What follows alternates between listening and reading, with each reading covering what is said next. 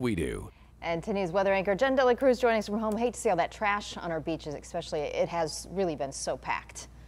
I know, that's never anything that anyone likes to see. So if you are heading out to the beaches, which a lot of people have been doing, make sure you're cleaning up after yourselves. We want to keep our beaches beautiful. And just like the one that I've been watching, this Carlsbad sky cam for several minutes now, just wishing that I was out there. So gorgeous.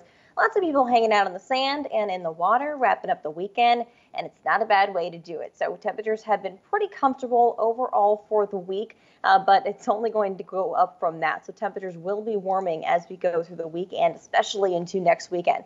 Current temperature is still 71 degrees in the downtown area, upper 60s in Carlsbad, 73 in Oceanside, 80 in Poway and El Cajon, 79 right now in Hamul. Hello to you in Ramona. 83 degrees. So temperatures are going to be warming up quite a bit.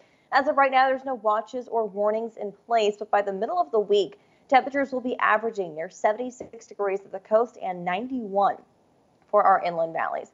Over the next few hours for tonight, the 70s will continue through about 7 o'clock tonight, and then into the 60s we go.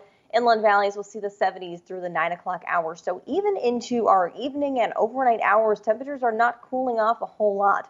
We're still going to see that marine layer and some marine coastal clouds pushing in for our beach communities with a chance for some patchy fog, and that will continue for the next few days.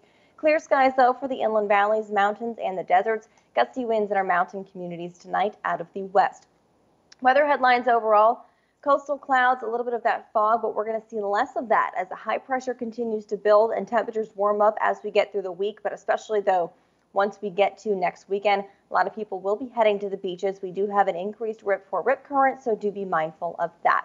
7-day forecast looks pretty good, partly cloudy to mostly sunny skies. The 80s are back Thursday into Friday, and they're going to stick around through the rest of the weekend. So it's going to be warm for quite some time.